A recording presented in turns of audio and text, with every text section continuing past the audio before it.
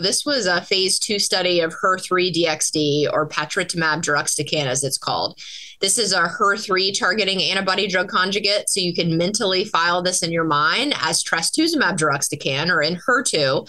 Same linker, same payload, but instead of targeting HER2, it's targeting HER3 now. So this particular trial, we enrolled patients that had HER2 negative breast cancers, so both hormone receptor positive as well as triple negative patients, and reported safety and data from Part A, the first 60 patients enrolled here. One of our big goals was to look at estrogen receptor expression, so triple negative, ER low, ER high, as well as HER3 expression, and see, which patients are the ones that are really benefiting from Patritumab deruxtecan. What we saw was the overall response rate was 35% across all of these categories, all patients. We did not see any increase in activity if patients had HER3 high expression, so 75% or above, compared to low, which was defined as 25 to 74, or even HER3 negative, less than 25. We also saw that HER3 negative is very rare, only 4 patients out of the 60. And in fact, the majority of patients are actually HER3 high. We also saw activity across both ER positive as well as triple negative patients.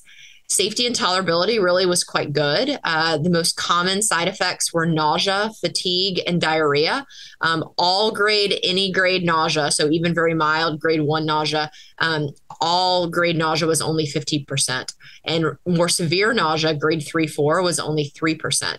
So I think we're really doing a good job in terms of this class of antibody-drug conjugates now with some prophylactic antiemetics in controlling nausea. Both fatigue and diarrhea for all grades was less than half of patients. So really appeared to be a well-tolerated regimen. Moving forward, we're enrolling into 2 different cohorts now. Part B was the expansion cohorts, and we're enrolling hormone receptor positive patients agnostic to HER3 status, and specifically patients that have already seen an antibody drug conjugate.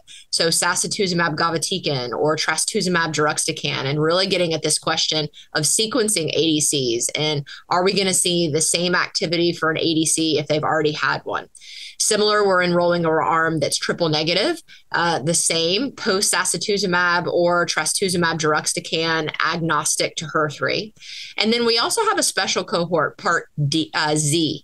So this is patients that have HER2 positive disease and have already seen Trastuzumab deruxtecan. So really enrolling all 3 types of breast cancer now, hormone receptor positive, triple negative, as well as HER2 positive.